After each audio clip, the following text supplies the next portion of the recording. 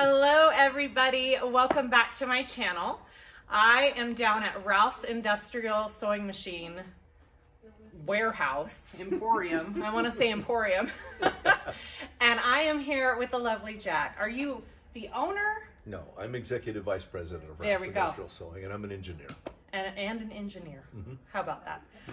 He is here to answer all of the questions you guys always have for me about my lovely King Max machine. And we will kind of walk around and show you a cylinder arm because I'm very much interested in purchasing one. And he'll kind of go over all of the things that are on that machine for us so we can get a better understanding of everything. All right, so Jack, let's start out with my machine. Your machine, okay? Yeah. Your machine is the GC0302 King Max. It is a drop feed walking foot, meaning the needle goes up and down, that's drop. Right. And top and bottom feed, sometimes just called the top and bottom feed machine. Okay. It's a very good machine and very versatile machine because it can, first of all, it's a large bobbin, side load, so you can take thread all the way up to 138 if you want, which is pretty heavy stuff. Oh, that's heavy. Yes. Okay. The other thing about this machine that is nice is you can go from heavy to light, or light only, or heavy only.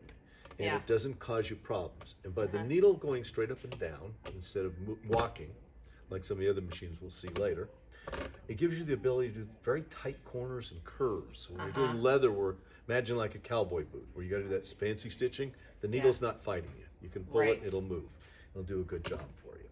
And it takes a standard industrial sewing machine needle, which I'm talking about a walking foot, which is the 135x17, which gives you the ability to jump anywhere from about a size 9 all the way up to about a 26. So I like to sew with a 18. Okay. Yeah, that's usually the... My suggestion would be if you're going to do your leather and you do 69, is you use a 20 or a 21. Yeah, I've done a 20 before when I do leather, but for what I do, the 18 was working good, but maybe I'll try the 20. Well, the idea is you want a 50% opening in the eye as the thread comes through, because the thread goes through 36 times before it forms a stitch. Oh. So what happens as it's doing that, it's getting hot. And if it's tight, let's say you got that 18, and you stop the machine, see, I broke the thread. No, you melted the thread. My thread breaks. That's what it is. It's not breaking, it's melting. So if you get that opened up a little bit, it'll go through and it won't do that. Okay, that's good to know. All good things, all good things. I'll give you a chart later to show you all the needle sizes for the type of thread. Amazing. That would be amazing. So I always have people asking, well, what's your King Max equivalent to? This is the same machine as the Juki DU1181. Used to be the old Brother 797. Okay. The old, what was it? Mitsubishi DY 377. The was it the MY 337 Chandler? The Conso. 206. No, that's 206. That's Vicky's the needle feed behind walker. the camera telling him it's a 205. 205. 205. So the machine has been around for quite a while. Yeah. In other words, the feet are the same, the bobbin cases, the needles, it's all the same, okay? And then you need special attachments for them, they're gonna be the same, you know? Okay. So it's not anything that's oddball, okay? Okay. So this one's just a little bit different than my machine at home. As you guys can see, it's got the bobbin winder on top here now, instead of on the side. Is there an advantage to that, or it just... It's just changed. Yeah, they do cast over things. The years. And it's funny because this was actually something that Singer came up with in the 60s, or in the late 50s. Really? On some of their industrial machines. And Okay. they did them that way. Then they went back to, we'll leave it over here and put the belt over here. Then when OSHA came along, they had a lot of things with requirements about this being exposed. So that changed. Now that, I don't know what they're going back to now. But I see they're all doing this again. So. Okay. This one's a little prettier than mine. It's got the gray. And Since yours is light gray on there? Yeah. It's all the same color. Well, I think mine's just all the same color. Right, exactly. Okay. Those are all good. So, I always tell people that I love my machine because I can sew cotton, I can sew vinyl, I can sew leather, and it does great with all of those things. Correct. If people wanted to go one step up, they were just doing leather or doing heavier materials, what would be the next step up from this? Well, You then go to what's called a needle feed walking foot machine. Okay. And that's what you and I were talking about, which would be the King Max, which would be the 1541. Okay. Or it'd be the Juki 1541, the DNU 1541. Or the Conso 206 RB, as you said before. Okay. The thing is, that's where the needle walks, the feet walk, and the feed dogs walk. Called So three different things. Three different things are moving. Okay. We call it, Juki's terminology is called unison feed. Unison if you're feed, talking in Singer terminology, it's an alternating presser foot, compound feed with alternating presser foot. Okay? Okay. Means the same thing. Mouthful. Means all three things are moving. Okay. Now, that's a more powerful in a sense because everything is pulling together. So you get something heavier, it does that. The negative part about it is you can't really do light, and you don't want to do heavy and light together because it will give you ripples and all that. Right. And the other thing is, it'll do whatever you want making tight curves, but you're going to have to fight it because the needle says, I'm going forward. I don't care what. Which is why I love this machine. Another question. So people are always asking me when they're sewing on this machine, the pressure from the feed dogs and the foot are leaving marks on their material. And I don't even know how to do this on mine. Okay. How do you lessen that pressure on this machine? There's two things you can do. Yeah. You can actually take the pressure off of here by turning this knob. There's a spring that comes down here and puts pressure down. And you can take it off. A. B, you can do another thing. You could change the walk, which is back here, this nut. You unscrew this a little bit and slide this up, this little protractor up there, and tighten it down. It'll make it walk high or walk low. Kind of like that knob's that's doing what I've been needing to know. And then if that's still a problem, you get yourself one extra set of feet. And you take them and you hit them. And you sand them? Yeah. Take them in that grinder. You want to give them about 20 years worth of wear in about a few minutes. You go, put it back on, and set. Okay, because I'm always scared to mess with these on my machine. I'm like, I don't want to do something and not be able. First. I'm going to try that. And all it is this nut here, and you should have in the drawer a wrench. Okay. You loosen it. Here, let's show. You want to see that beautiful little I want to see the nut we're talking about here. It's this nut right here. Can you see it? Where my finger is? Yep. Okay. You loosen this. Okay. You slide this whole bracket up. As you see, it's like a little protractor. Yep. You slide it up where you want. Tighten it back down. And what it does, it changes the walk to high or to low. And I'll show you that on the drop feed walking foot, or needle feed walking foot, where you can adjust it on the top. Because it's easier to do than me going taking the wrench out and doing it. That is fabulous because I have been needing to figure that out. Yes, and that will do it for you. That'll also make it, if you're walking and let's say you have some soft leather that's walking too high and you're pound, pound, pound, pound, pound. You take that and it'll go, keep your stitch length the same, but won't pound. Or you need to get it up to where it has to climb. Like you're doing your handles. You want it up there so things go. Yeah. That's fabulous. Most people find a sweet spot and they don't even know about it. Yeah, right. That's it. You know? I think I'm going to put mine up a tiny bit and see if that helps. See if it does. Are there any other tips and tricks for this machine and adjusting things that you would? This machine is very simple. So it's I mean, I feel like it's very simple. The threading is simple. Bobbin case is real simple. There's not a lot with this machine that really needs to be adjusted. I sit down at a domestic machine and I'm like, what am I doing? Even looking at the threading is so simple here, you know? Yep, it is. It's very good. And the thing is, it's a self-oiling machine, which is nice, except for the few external parts. Right. And that's the only thing you want to make sure. So we oil the little cups here. And this in here? Yep. And then that's what I do. And then you might put a drop of oil. Right here. Yep. There you go. That's what I do. Okay, and I'll show you two And somebody told me, no, you're not supposed to oil it. And I'm like, no, I think you are. And then right here, these two spots. Oh, I don't do that. Vicki, can you see that? Oh, I don't even see those. Yeah, that's where you'll hear, sometimes you hear it starts to go, That's it. You put it in there, it'll stop that. Mine. And all of a sudden it gets quiet and it does nothing. God, it runs smooth. Oh, I just recently did a video. I changed my oil. And I oiled my parts, and somebody said you're not supposed to oil King Max, and I'm like, why are those there? They're there for anything external exposed shafts. And linkages are always to be oiled. Okay. On any machine. Okay. Because they're moving parts. Great. Okay, so that is my machine, And let's go, we're gonna walk over, we can just turn it off for a minute, but let's go walk, we're gonna walk over to cylinder arms over here, Right. and we're gonna discuss some things about those. Okay. All right? Okay, so we moved over here by these fabulous cylinder arm machines. I'm always getting the question, why didn't you buy a cylinder arm? Or should I buy a cylinder arm compared to a flatbed? Knowing now what I know versus 3 years ago when I bought my machine, Vicki's telling me I need both of them, but I know now a cylinder arm would be amazing. And I'm very much debating getting one of these. Just throughout my experience of bag making, needing to do all of those drop-in linings, and when I'm top stitching this, I mean, would be life-changing. So we are going to talk about a couple of different models of the King Max cylinder arms, and he can kind of tell us what they're equivalent to in other brands. But I love my King Max, so here we go. All right, tell us about this one, Mr. Jack. Okay, this is the King Max GT 1341. Okay. Now this is a needle feed walking foot. That means, other than the machine you just saw a minute ago, this one, the needle is going to walk along with the feet and the feed dog. So 3 things. That's like my other machine, right? No. This your machine, needle goes straight up and down. Now, if you look from the side here, I'm going to turn this.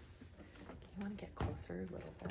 So if you look from the side here, and you'll see the needle. Watch the needle is coming back. Walking. Oh, So yeah. 3 things. This is called unison feeding. Okay. Okay. So this is a little bit heavier way of going. It's a higher feed. It's also got a very high lift on this machine. So now you've got a machine. Look at that. Look how much space you got there. 3/4 of an inch right there. That's huge. Okay. It's a large bobbin. Yeah. Which is also the same as yours. It's the same, so my bobbins would work in both machines. Correct. So this is the same size as my other machine, which is great. M-style bobbin. Now this is a top load. Now a top load is going to be a heavier machine because instead of driving the needle into the bobbin case, you're driving it by the bobbin case.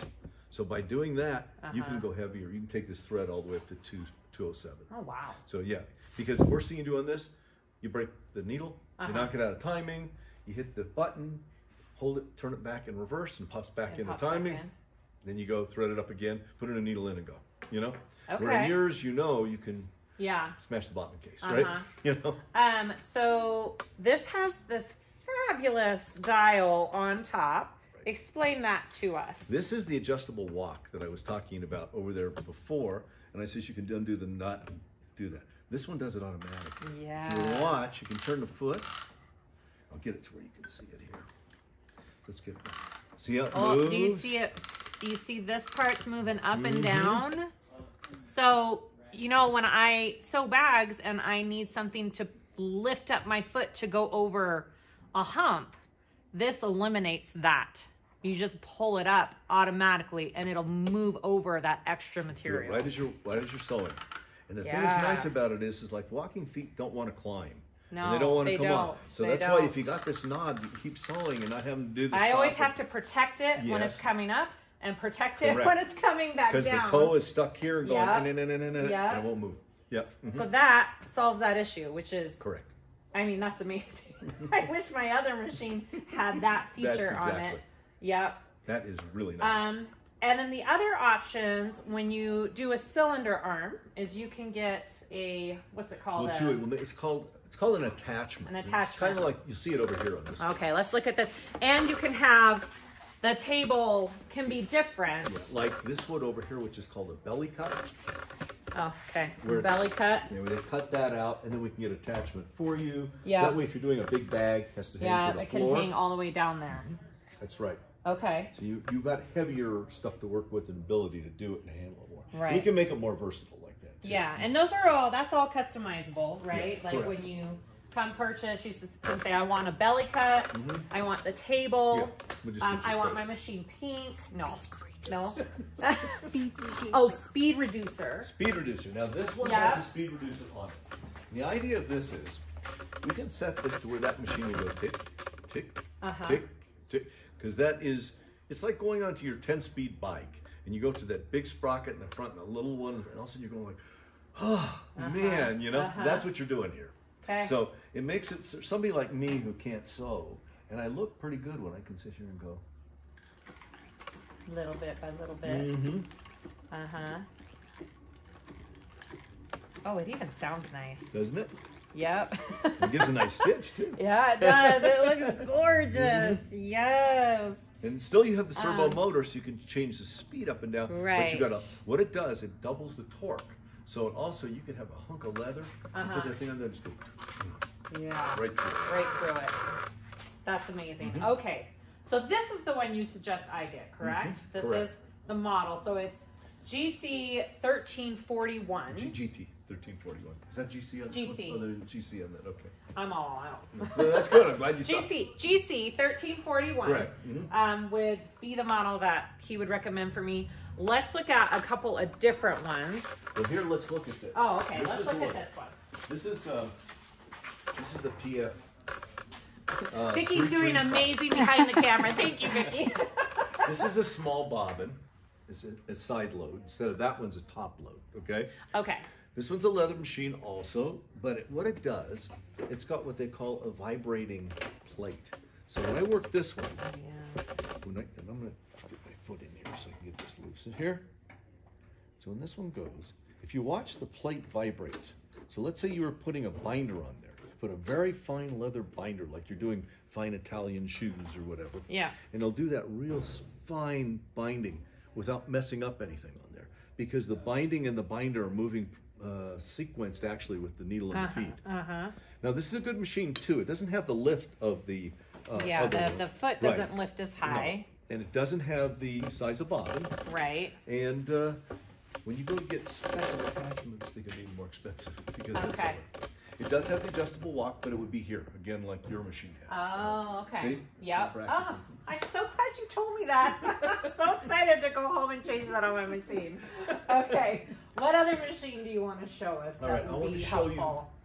I could show you that one, which would be a roller foot, but I don't think you need that. No. Okay.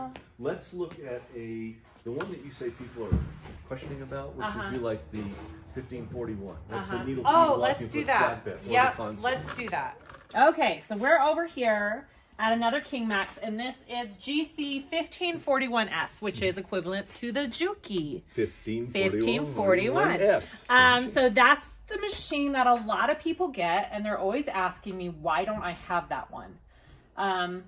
It's more heavy duty. It's more heavy duty. It's not as versatile for the stuff you want to do. Right. So you can't really sew linings on this. It doesn't. It doesn't go the same, right? No, this is a needle feed walking foot, just like I showed you on that cylinder machine.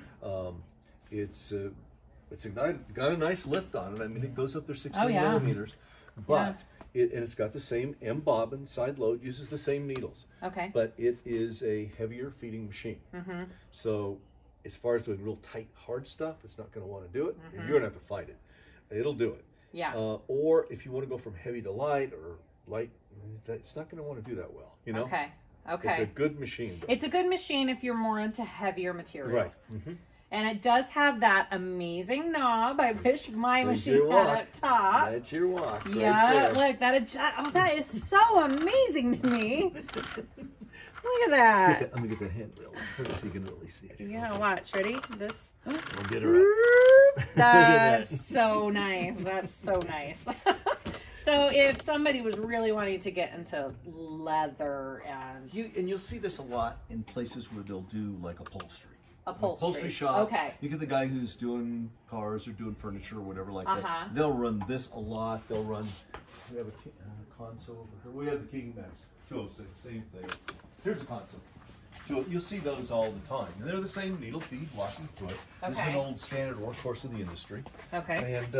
And they just run, doing that 57 Chevy, and then they go into, they run them day and night. Yeah, and then they're good machines, I always laugh because I had a guy come in one time and he tells me, the welt foot just doesn't work. I don't know what's the matter with the machine. Well, he'd been using a 1/4-inch welt foot for like 27 years and he'd worn it down to where there's like no groove anymore. You're like, well. I go, why don't you get another foot and it'll run like a dream again. Oh, that's great. Because the great thing about industrial machines is that they're gonna last forever. They're built to just run and run and run. That's right. So, you know, people say, oh, I can't afford it, but this will be the only machine you buy. That's right. There will be no other thing that you will ever need. This is 72 pounds of cast iron. It Yeah, is heavy. yeah. I've had my King Max for 3 years, and I haven't had to bring it in for anything. But if you do purchase a machine from here, they have their own service area, a whole building over there, where they service the machines and help you figure out what is going on with it, which I think is a great thing about purchasing from this place as well.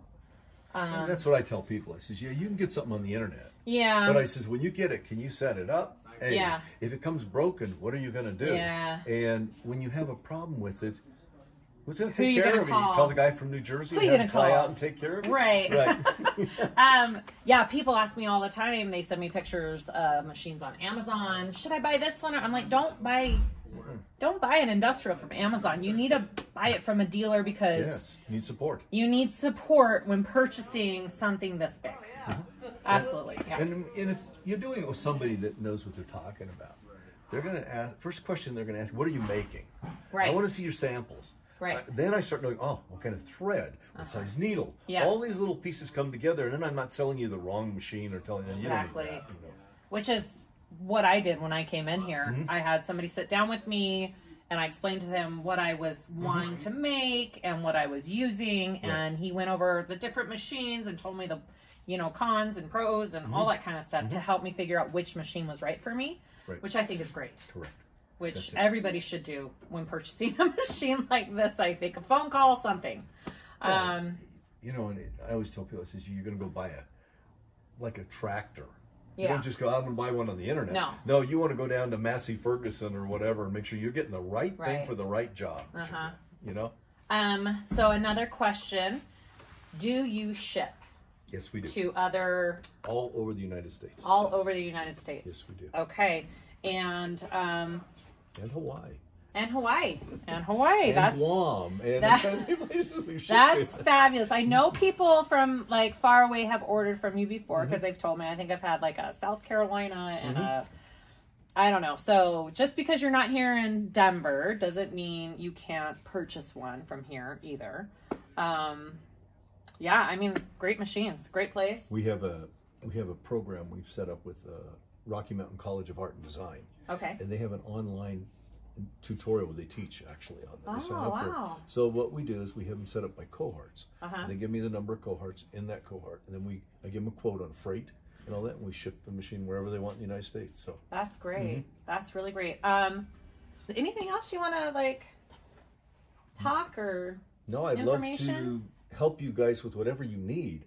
Like I say, let me know what you're making. Yeah. If I know that, Yeah. then I can link in here what's the right equipment for that, Right. What you need to do, what threads, what needles, the Right. whole thing. Uh-huh. And I'm right now working on something for Lockheed Martin like that. Oh, wow. Big deal. And one for a company out of Nebraska that does grain trucks. So those are huge. Yeah. It's like I said, please don't bring the Wow. cover here. It's 45 feet long. I Oh, know wow. That's great. All right. Well, thank you for You're talking to quite us again, Jack from Rouse Industrial. And you'll probably be seeing more of us. So we'll see you later.